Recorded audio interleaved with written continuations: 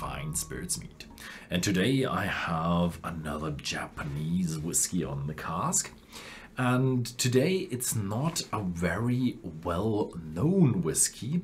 Also, it's not a single malt. It's the Kujira Whiskey 20 years. And this is kind of special because, first of all, yeah, not a single malt. It's a grain. And the grain doesn't come from barley. It doesn't even come from wheat or any other Western grain, but it is made from rice. Yeah, so it's a rice whiskey. But it is definitely a whiskey. It's not a single malt or anything that we would consider a typical whiskey, but strictly speaking, in the terms, it is a whiskey. And it was founded by or the distillery is called Kumezin Shuso, and was founded in 1952 on the Isle of Okinawa. And the distillery began with the distillation of awamori, and it was already a distilled alcoholic drink made from Inca rice. And in 1989 this innovative distillery began to mature the awamori, to begin maturing in oak cask, and that's kind of the birthplace of the so-called G whiskey. And now the Ryukyu whiskey is kind of a category in Japan. I'm really a bit baffled of what G whiskey and what Ryukyu whiskey is, but that's for people who speak Japanese. 20 years in a cask. I'm not familiar about the terms on how they allow to count, because some countries count with the years a little bit differently than we would expect, but I think Japan is pretty strict on it, and I love it. It's really a old Japanese, looks like rice paper on the label. That is really cool. And yeah, it's really a Japanese bottle, and it's really all about Japanese whiskey. Okay, open it that way.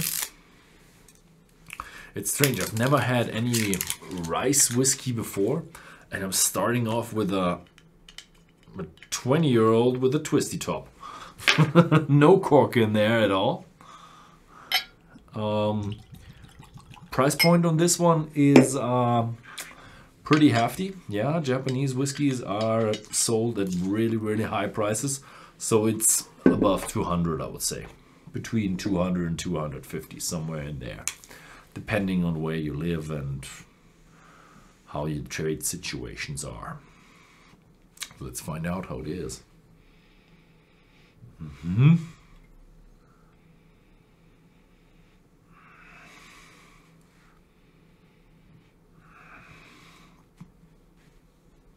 Malt, grain, bread, butter, a little bit toasted, toast.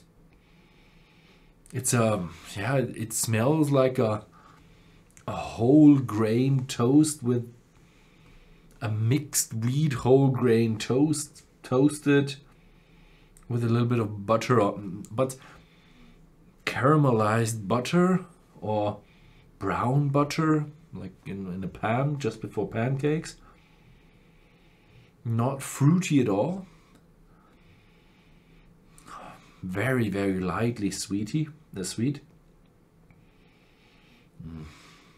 Strange.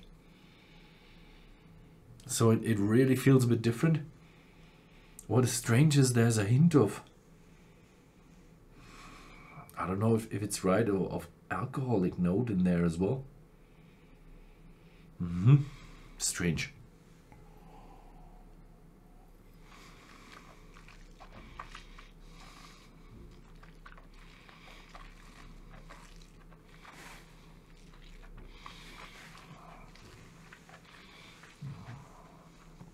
Oh,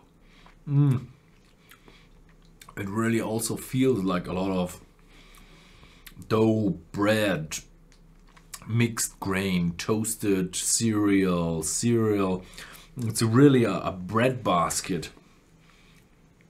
It doesn't remind me of rice at all, but whole grain or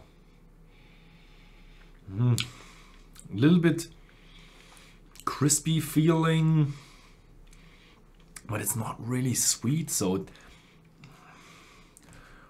cornflakes, like straight from the package.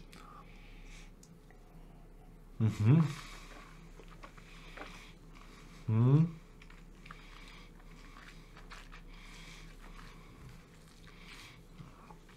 it does have a rising oak note. So it's really in the aftertone. The oak comes in the aftertone, but it stays on and it combines with the next sip, the oak from the next sip. So it's a oak, yeah. Oak prevails over the first sipping into the next one, and it's really present now in the second one. It really feels strange. It's a really far away from what we know as whiskey, as in Scotch whiskey and malt whiskey, single malt whiskey. It's really different.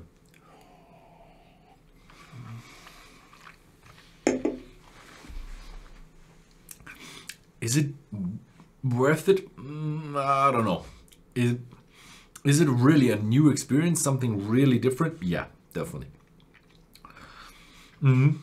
But it's a little bit bitter as well. So it's not quite sure if rice is really the best cereal to make whiskey. I would say it's really a little bit below barley. But if you happen to be able to get one of these glasses, have a sip, maybe you feel something different. But this is, I don't want to talk any bad about any whiskey, but this is not my kind of drink. So yeah, has to be if you have to, if you can't like everything. So yeah, thank you very much for watching and see you next time.